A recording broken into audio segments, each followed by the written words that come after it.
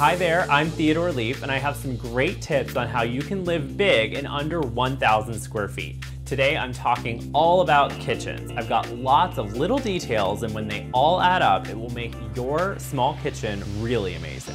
One thing that's really important in this space is an island. I had no counter space and actually 0 drawers, so I really needed something that gave me both. I found this piece online. It was very affordable and easy to put together. It gave me 2 drawers and more counter space. But the thing that it was really lacking was a little extra style and design. So I found this awesome butcher block that was the same length, and it just came a bit wider, so it actually gave me more space. It was a great solution to really customize this piece and just make this kitchen look a lot better. Something else this kitchen needed desperately was lighting. So I found this kit, and it was really easy to do myself. I added under the counter lighting. It was really affordable, and all I had to do was tape the little wires up, screw them in, and I was good to go. It is night and day how much brighter it is in this kitchen with under the counter lighting. This utility board is a lifesaver for space. I've seen this done so many times where it just looks like a cluttery disaster. So a great way to do this is to keep everything in the same color. It's really, really important. You also want to have some negative space in here so that it's just not a clutter bomb and just looks insane. But by keeping everything white, cream, silver, it can really work and not look completely chaotic. It's so great for weird things like my colander, just things that would take up so much space inside of cabinets and things. Put them out. If you buy them in the same color, you can totally put them out. Actually, what we're standing in front of is a door. This frying pan, it's hiding the peephole. Yes, this really is a door. I really like this thing. It has just worked out so well. I know what I have, I can see it, it's easy to get to, and people compliment it all the time. Spices can take up a lot of room, so I use this back of the door spice rack, which is really easy to install, and I actually changed all of my spices into these very specific jars because I can stack them twice, and I just labeled them with a label maker so I can always find what I'm looking for. Yes, they are alphabetized. A lot of people have a hard time organizing under the sink. I've totally cracked the code.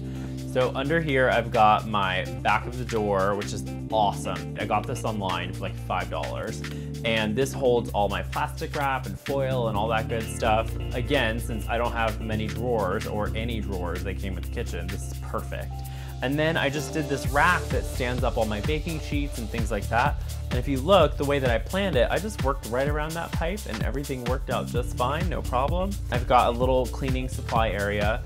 Great way just to store your towels. Again, if your kitchen doesn't come with drawers, you can put them in places you never thought. So underneath the kitchen counter, why not? I've got my gloves, sponges, all this kind of stuff is just tucked in here, really organized. I can always find it. I love how organized this is. And honestly, this has been this organized for like a year and a half. So this system totally works. Something else this kitchen was missing is a pantry. So I decided to commandeer some space from the coat closet and create my own pantry. I used my over-the-door baskets, which you know I'm a huge fan of. These are so easy to put on and they just look so clean. I love it. I also took everything out of its original packaging. It just used to be messy in different bags and little twisty ties and all that stuff. Get rid of all that. These are quart containers. They use them in restaurants all the time. I just used my labeler and labeled everything. I open this door and it is so calm. I know exactly what I have. I can get some rice and grab some beans. I can make a meal really fast because I know what is in here. I still have coats. Yes, there's still coats in the coat closet. They're just tucked away right here in the corner. And I've separated it with the shoe organizer that I use for all of my cloth napkins. My grandmother actually gave me this tip and it is awesome. And I love this because I can separate them all by color. I can see exactly what's here. And I just find that I use the cloth napkins a lot more because they're easy to get to.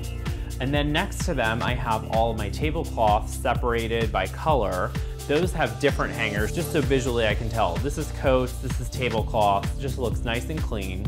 And I can see them, they're pressed well, it's just easy to get to. And right up here, I've got my baskets. I have a couple kitchen baskets, some cleaning baskets. That way I can just pull it down whenever I need something, but it's all just visually, it's separated. I have extra wine glasses for parties. My drill is in here, my toolbox is in here. I'm telling you what, I've packed it all in here, my Swiss Army knife of a closet. But when you look at it, it doesn't look like chaos because I have a plan. It's really organized and it's well thought out so I can find exactly what I need. See, you can pack a lot into a small kitchen.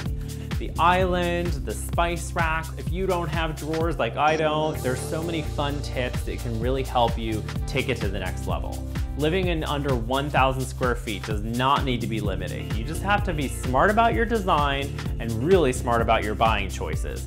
Keep it monochromatic, keep it simple, keep it clean and organized, and you're gonna get so much more out of your tiny kitchen. Trust me, I've lived in under 1,000 square feet my entire life. I've got this down.